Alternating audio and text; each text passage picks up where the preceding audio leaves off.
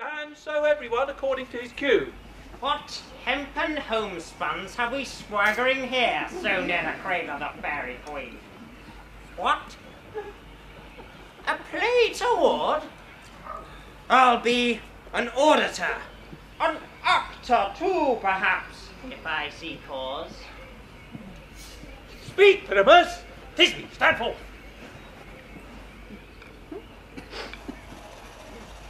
Tisby!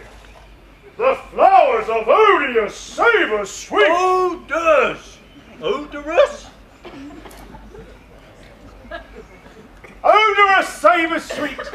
So hath thy breath, thy dearest Tisby dear. But hark!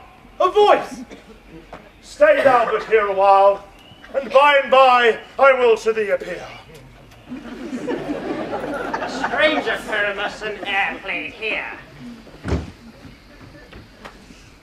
Must I speak now? Aye, marry, must you? For you must understand, he goes but to see a noise that he heard, and is to come again. For most radiant Pyramus. Most radiant Pyramus!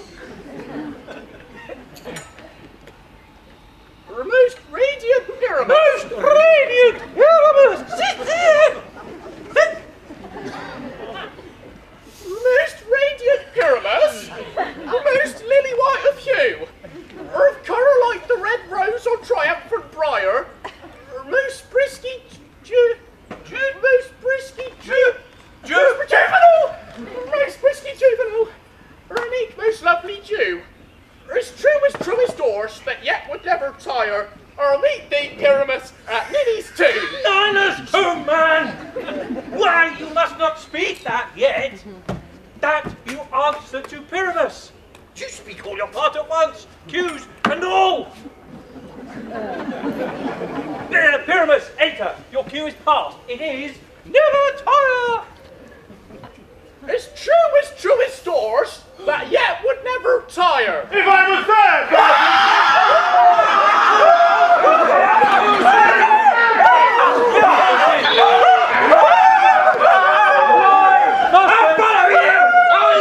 Bounce around, through bog, through bush, through brake, through briar. Sometime a horse I'll be, sometime a hound, a hog, a headless bear, sometime a fire, and neigh and bark and grunt and roar and burn, like horse, hog, hound, and fire at every turn.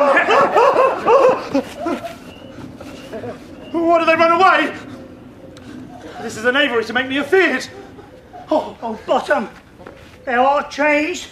What do I see on thee? What do you see? You see an ass head of your own, do you?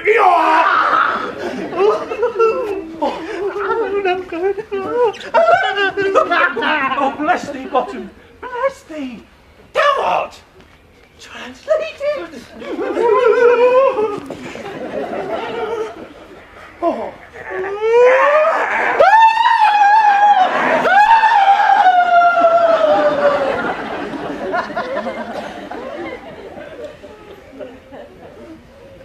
I see their knavery.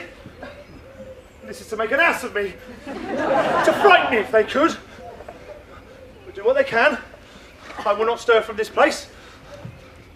I will walk up and down here and I will sing. So that they will hear I'm not afraid.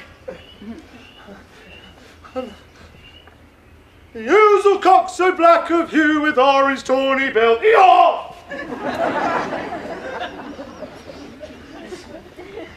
The throstle with his note so true, the wren with little quill.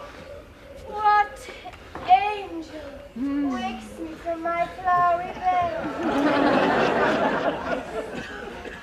The finch, the sparrow, and the lark, the plain song cuckoo grey, whose note for many a man was marked, and dares not answer nay. Eeyore!